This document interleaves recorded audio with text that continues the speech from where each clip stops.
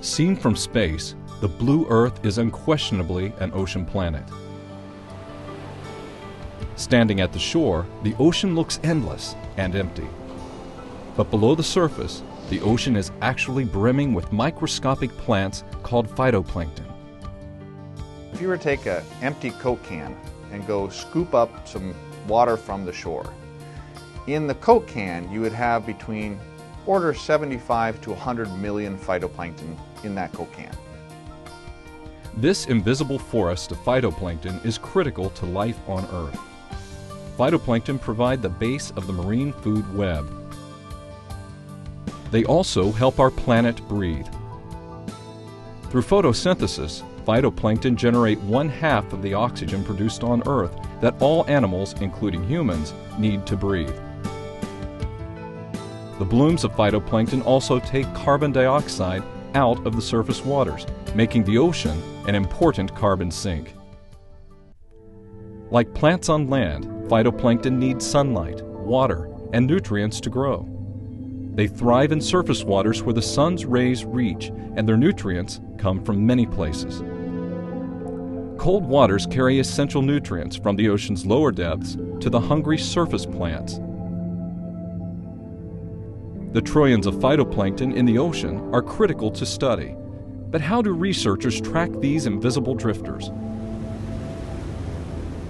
Ships move too slowly for a job this big, so researchers look at global distributions of phytoplankton from space.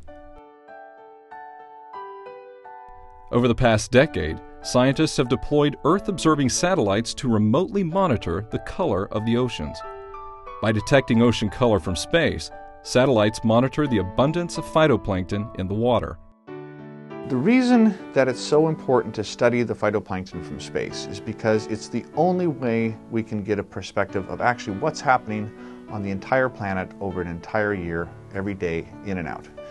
And by doing this over many years, we can actually see how the Earth is changing from natural forcings, natural factors, as well as hopefully being able to detect changes that are due to human activities. Phytoplankton respond rapidly to environmental changes. In the past decade, researchers have observed that global levels of phytoplankton tend to decrease as the ocean temperatures warm.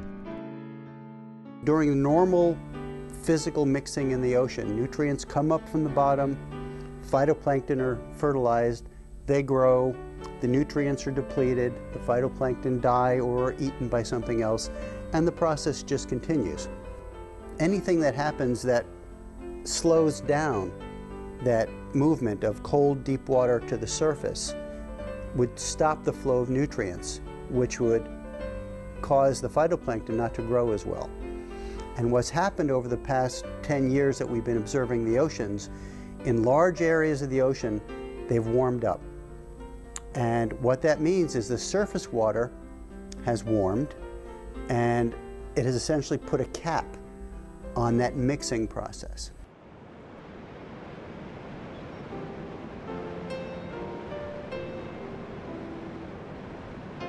As Earth's climate is changing, so is the ocean. Lowered levels of phytoplankton have implications for the marine food web. The increased carbon dioxide in Earth's atmosphere impacts the ocean's chemistry. The seawater becomes acidic, which threatens marine life. Every part of the Earth is interconnected with the Earth as a system, the whole Earth system. The ocean influences the climate influences the ocean, land influences the ocean.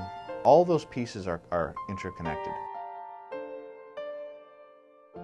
It is more important than ever to track changes in the ocean from space, and new tools are helping researchers study the ocean and the phytoplankton that call it home.